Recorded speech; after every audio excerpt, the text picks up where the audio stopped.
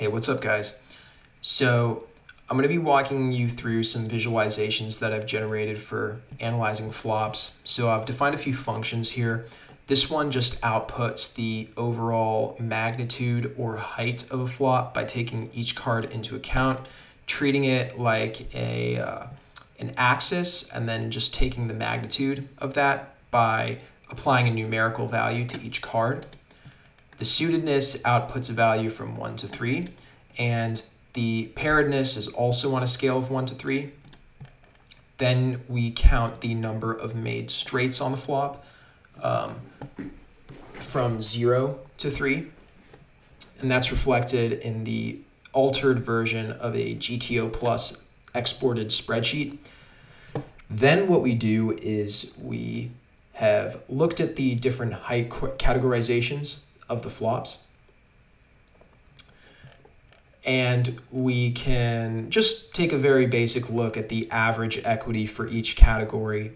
On the very low end, which is most favorable to the big blind, we have a triple medium board, and the most favorable board for the under the gun raiser is going to be an ace high high board.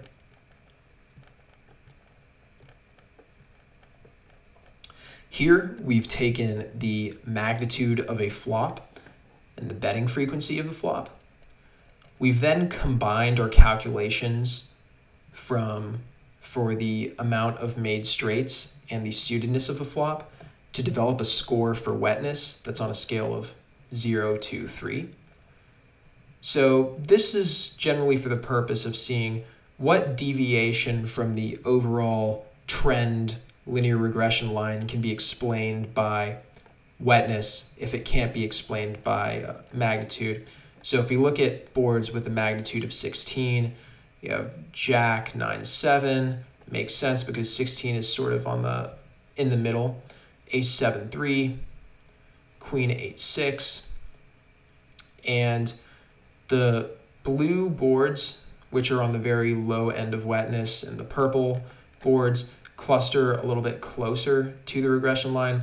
The boards that are really far away from the regression line seem to be King, Jack 10, single suit, which is extremely wet, and then 10-9-8. But I think a two-dimensional visualization like this just didn't tell the full story. So what I went ahead and did, I created a three-dimensional visualization of magnitude, wetness, and betting frequency to get a feel for how these deviations can be explained. Very wet boards seem to lag behind the linearity of the magnitude and the betting frequency. The dry boards, blue and purple mainly, doesn't seem like there's a whole lot of difference in terms of how we would play these boards.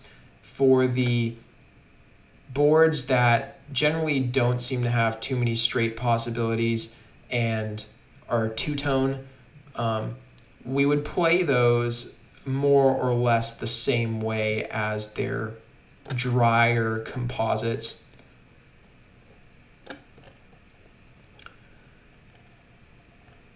So the next thing I did was I applied a k-means clustering algorithm to all these flops, taking into account the magnitude and the wetness, and then normalizing that so all the values were on one scale.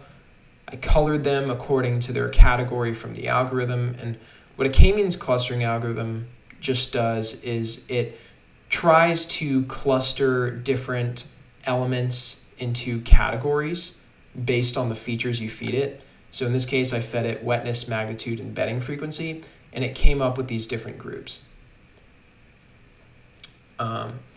So our yellow boards are boards that we can generally, if we wanted to be very simplifying, we could say, okay, let's just check all of our yellow boards, anything from 6-3 deuce to 7-6-4.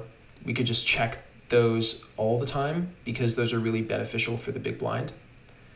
And then the boards right here that are in blue and the boards that are in orange, I think those are going to be the boards that are going to warrant the most studying.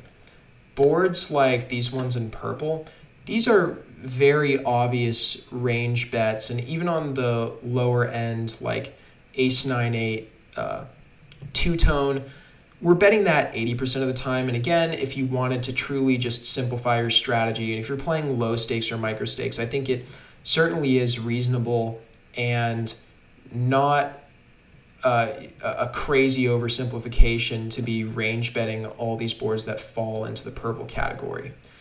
So if we can, at the very beginning, say that we range check all of these boards that would fall into the yellow category, which are low on magnitude, very high on wetness, not boards we would want to c-bet very often, then it would make sense that the bulk of our studying should really be these boards that fall into the medium end of betting frequency and have various levels of wetness and magnitude that really cluster towards the center, and something like 10-9-6 two-tone or king 4-3.